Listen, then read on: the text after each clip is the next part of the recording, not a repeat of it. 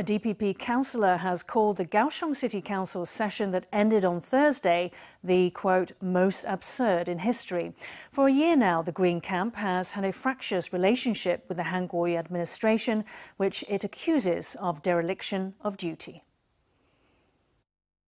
On the final day of the session, Kaohsiung's acting mayor Yeh Kuang-shih greeted the councilors one by one before the meeting.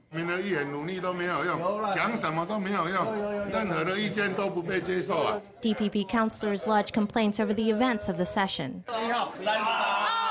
They were left embittered over having to draw lots to question the mayor and for how question and answer sessions had been greatly truncated. They said that after Han began his presidential campaign, they were unable to question him at all. Han did not report to City Council to present his first budget proposal. On the day his 146.5 billion NT bill was referred to a committee, a melee broke loose on the floor.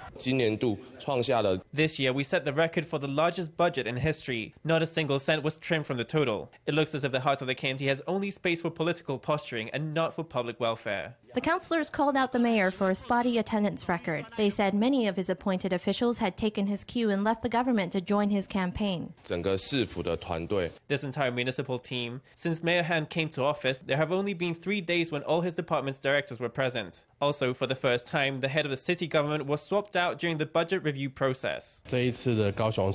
I believe that this session of the Kaohsiung City Council has set the record for the most absurd session in the annals of local government. With just 1 year in office, the Han administration's relationship with the Green camp has reached a deep freeze. DPP councilors say they fully expect to see Han lose the election and be back at City Council in 2020.